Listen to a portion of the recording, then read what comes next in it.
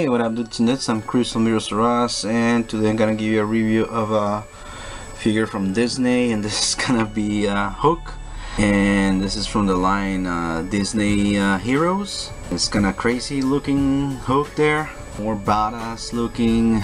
I pick it up. First I thought it was from Play Arts, but I didn't see any Play Art stuff on the base or printed on the figure itself. Still, I pick it up. Very cheap. I like the way it looks, and comes with a base and a big sword, which is pretty good. His hook also looks pretty good. I'm gonna talk about the articulation in a moment. As you can see, he just bent over very easily, and it's because it's very top heavy. So very good plastic on it.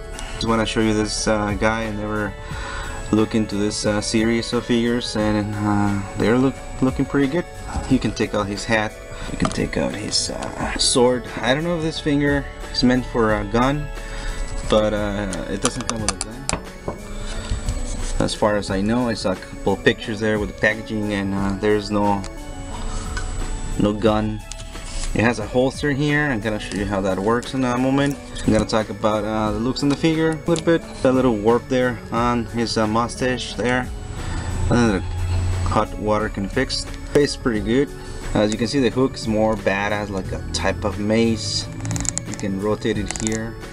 It was kind of stiff, but you do move it, so hook's pretty cool. Also, nice paint apps. A little bit of shattering, worn out there. Looks pretty good. Articulation, well, just very standard articulation. One hinge here on the elbow.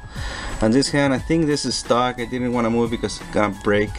It's a type of rubber plastic, not very rubbery, that is stuck on the peg hole.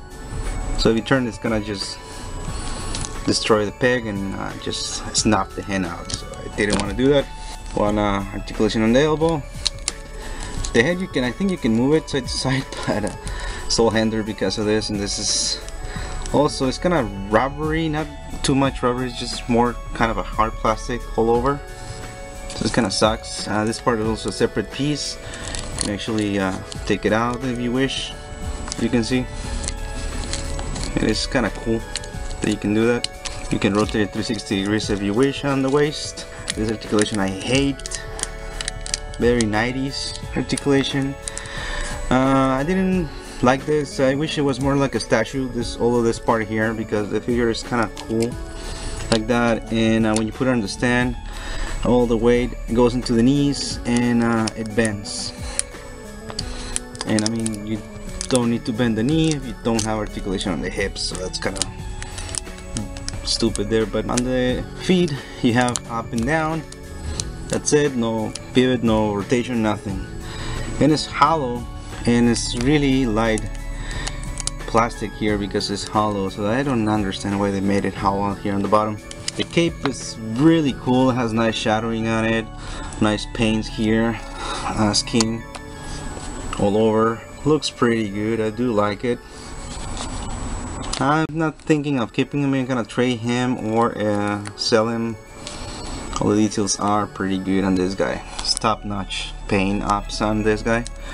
But yeah, sadly I didn't like this knee articulation or feet articulation. I wish all of this is just one piece, and you just need to pose the hand for the actual sword and the hook. So yeah, comes with this base, pretty big. Captain Hook, if you don't know who that is, if there is. And yeah, it's printed Disney. That's why I thought it's not from Play Arts, but anyways, I'm gonna pick it up. Looks pretty good, pretty sick. This sword has nice paints application, nice details here. And the handle also, weathering. It looks pretty good.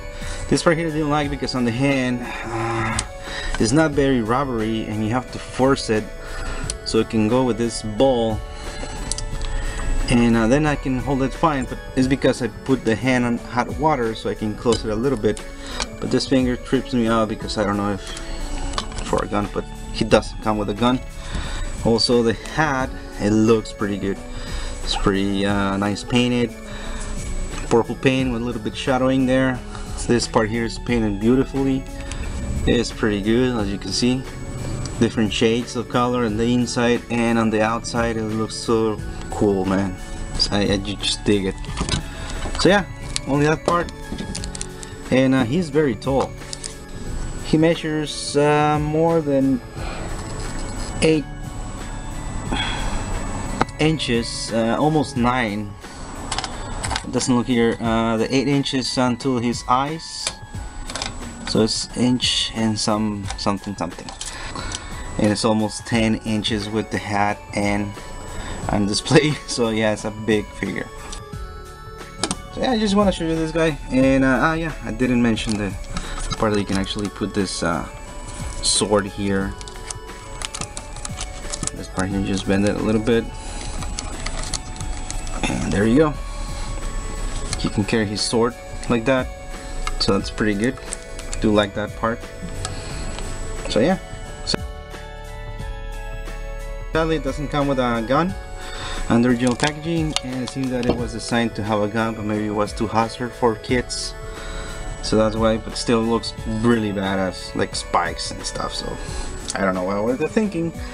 Yeah, there's Peter Pan, Hercules, and other figures that I don't have seen, but maybe they canceled it because of that. So the Disney figures, but they have dark side look onto them. Another thing that I didn't mention before is that I thought this was from Kingdom Hearts. That's why I said Play Arts. Usually those are the ones that do those type of figures from Final Fantasy.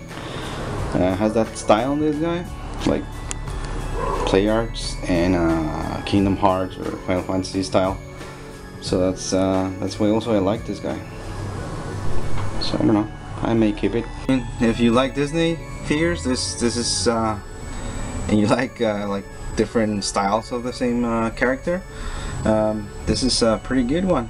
So yeah, just wish this was a different design and had less articulation on that, or if they did it like Marvel Legends figures, these guys, oh my, it would be awesome.